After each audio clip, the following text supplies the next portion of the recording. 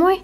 Kurkataan tämmönen kuukausittainen katsaus Project uusit up-juttuihin ja aloitetaan niistä loppuneista. Avonin Naturalsin aloe ja cotton ostettava kasvosuihke loppui.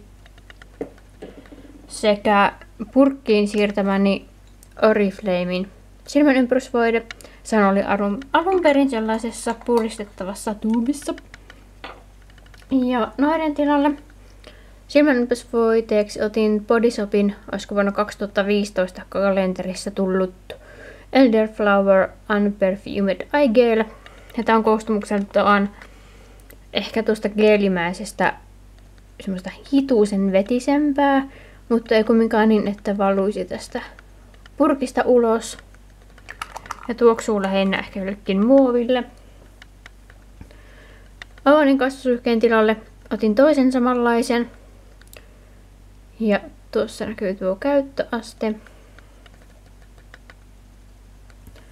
Sitten Oriflamen vadelma kasvovoide. Tätä on käyttänyt lähinnä suihkun jälkeen. Toivottavasti tääkin kohta loppuu. Sitten Soap and Chlorine The Righteous Butter vartalovoide. Tätä on muutaman kerran käyttänyt. Eli vielä siis riittää. Tuossa on tuo kansi. Sitten Body Shopin mansikkakäsirasva. Sitä on ehkä tuossa puolessa välissä.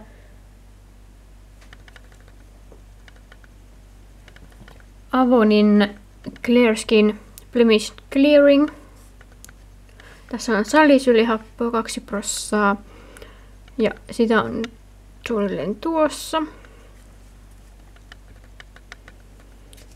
Avonin Nutra Effects misellivesi. Tää on hajusteeton. Tai ehkä semmonen muovituoksu tässä tulee. Mutta sitä on nyt tuossa. Edellisellä kerralla en tähän mitään laittanut, mutta alussa otin ihan tuolla ylhäällä. Sitten Avonin vartalovoide tästä Care-sarjasta. Ja tässä on maitoproteiinia sekä E-vitamiinia. Ja viimeksi käyttöaste oli tuolla. Ja nyt se on ihan tuolla alanurkassa. Sekä yövoide Garnierin Moisture Bomb. Tää on tämmönen geelimäinen. Ja itselläni tää vaatii kyllä jonkun seerumin ensin alle. Koska tää lähtee sitten vaan iholla liikkumaan ja rullailemaan. Ja bonustuotteena tää Lushin Santas Lip Scrub. Ja minä toivon, että tää loppuu nyt tämän helmikuun aikana.